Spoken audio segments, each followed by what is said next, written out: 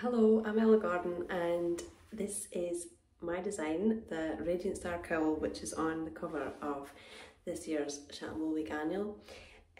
So my inspiration came from the kind of classic fair all-over jumpers you saw in the kind of 1970s and 1980s, and that's kind of where I got my colour inspiration from as well. So it has an all-over Purell motif, and it uses 5 or 6 colours. It's kind of charcoal black for the background. The yarn is all Jimson Smith 2-ply jumper weight, and then there is 2 yellows, 2 blues and an orange.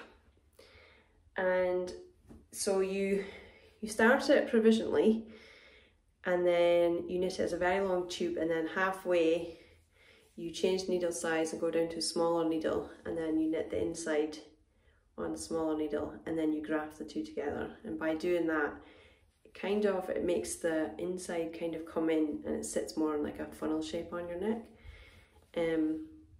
So yeah, the name comes from one of Shetland's fishing boats, and yeah, I just thought it kind of went together with the star motif, the Radiant Star.